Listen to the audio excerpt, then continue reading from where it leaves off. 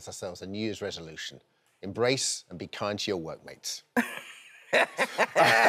You always are. You always are. But what if there was a simple way to achieve your goals in 2022? Well, according to wellness guru Roxie Nafousi, it's possible to create the life you've always dreamed of through manifestation. Yeah, from meeting your soulmate to finding your perfect job. She's here to explain how you can turn those desires into reality. Morning, Roxie. Nice to see you. Morning. Happy New Year. Thank you so much for having me. This was definitely a vision board moment for me, so thank you. So what's it like? Was the vision to see this book, Manifest 7 Steps to Living Your Best Life, was that on your vision board? So every New Year's Eve, I make a vision board with all the goals I want to manifest into my life that year. Wow. And I had written on it just this morning appearance.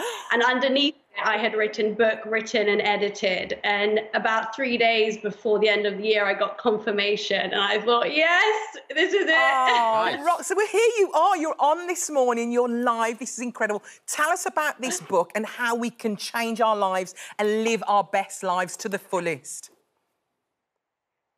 Yeah, so to manifest is essentially to use the power of your mind to change and create the reality you experience.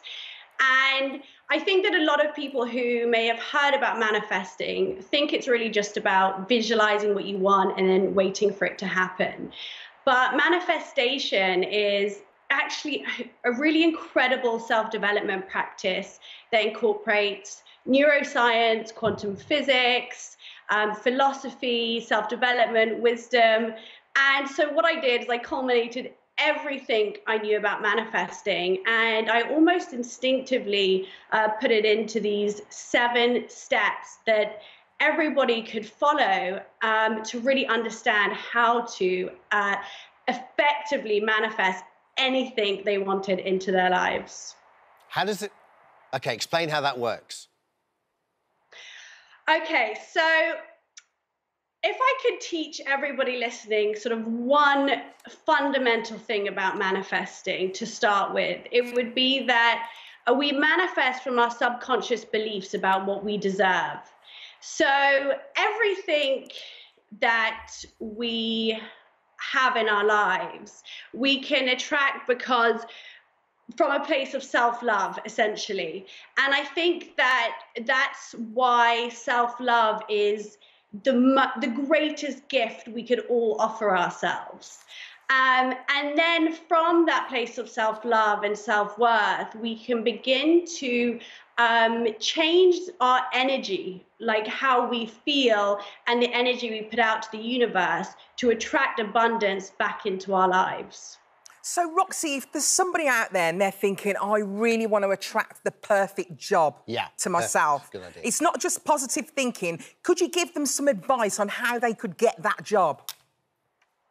Absolutely. So the first thing is to obviously be really clear in your vision. So if you can really decide what is the exact job, what's even the salary you want to be on, how do you want to feel in your role, what do you want to your relationship to be like with your colleagues. So the first thing is really to gain that clarity on the job.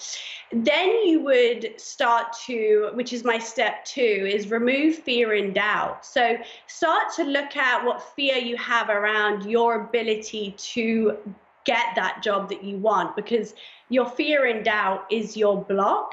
It's what's blocking you to having what you want. And then, of course, you have to take action. So you have to be proactive, put yourself out there, you know, really go and ask people, will you have me? You know, go for the interviews. And it really is about being proactive and taking action as well.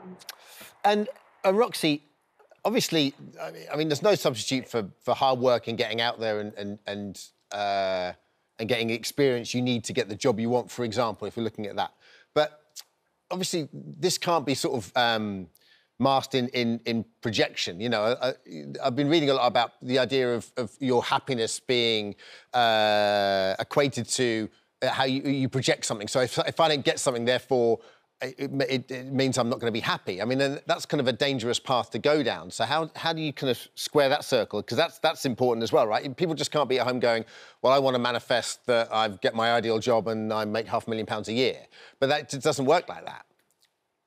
100%. I think that's really it's kind of the problem with it becoming such a trend. And, you know, on TikTok, it's a bit of a sensation. And it is this idea that, oh, if I think about it, it will happen. But it's not passive. It's about hard work, effort, stepping outside your comfort zone, being able to be resilient if something doesn't go your way, having gratitude for all that you have. There's so much involved, and that's why it's such a full practice. And really in the book, I talk about all of that. Roxie, what's interesting about you is, and we haven't got an awful lot of time, but when you were 27, you sort of hit rock bottom. So this is kind of, you know, and you had some addiction problems. So this is in many ways, is your part of your rehabilitation, right?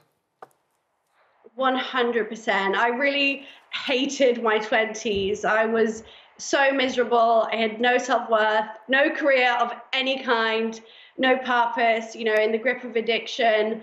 And someone told me, you know, have you heard about this thing called manifesting? And I thought, you know what, I'll try anything at this point. So I listened to a podcast of manifesting and started, you know, applying the practices. And within 2 weeks, actually Wade, my partner, I met him on, he messaged me on an app, and a year to the day from him messaging me, our baby boy Wolf was born. So it really has changed my life in every way. Sounds like he did a pretty good job manifesting as well. Yeah. Well, listen, Roxie, some people have got in contact. Can we quickly just read this one? Rose wants to know, can I manifest myself out of an anxious mindset? I sometimes feel anxious and negative for no reason. Is there a way to manifest more positivity and less needless worry? Such a good question. I'm sure so many people will relate to that. One of the steps in my book is to embrace gratitude. And I think that it's a really great sort of antidote for anxiety, because anxiety is often about what's coming, worry is about the future. And gratitude really takes you back to the present moment. You know, manifesting isn't just about the things that we want in the future. It's actually also about being entirely grateful for what we have now. And I find that really helps you to adopt a more positive mindset. It rewires your brain to be happier. So yeah, absolutely, you can use manifesting from that point of view to help. Next one's from Penny. Can you overthink manifesting? I've been manifesting for about 3 years, but sometimes I wonder if I'm doing it wrong. Can you project something and fixate on it too much as the opposite effect and doesn't work out? How can I know I'm manifesting correctly? Absolutely. So when we think about manifesting, a lot of people assume that it's about control and controlling your future. But actually, a big part of manifesting is about surrender. It's about trusting that you don't know how, you just know that it will work out. And I think that when you're thinking so much about what you want and what you want to manifest, you're also then thinking a lot about not having it. And when you're in that kind of energy of not having something, you're going to attract more lack to you. So actually, manifesting is marvelous in the way that you kind of go, okay, this is what I want, but now I'm going to focus on embodying the best version of myself today and trust that that will take me to that goal. And I suppose you can do that with your love life as well. You can be clear on what you want, and then you just love yourself to the point where someone else loves you. Is that right, Roxie?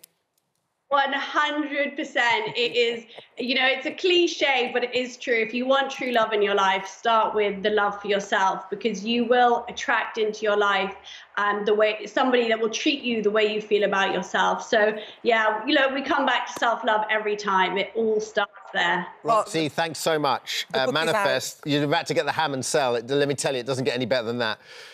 If we could please. Thank you very much. There it goes. 7 Steps to Living Your Best Life is out on Thursday, available for pre-order now at Amazon and Waterstones. Oh, thank you so much, Roxie. It's Alison Hammond for making it a bestseller. Thanks, Roxie. Good to have you with us. Lots of love, Roxie. Thank you. Beautiful house. Did you nice see the house? House. Couldn't stop looking at it. Thank you, Roxie.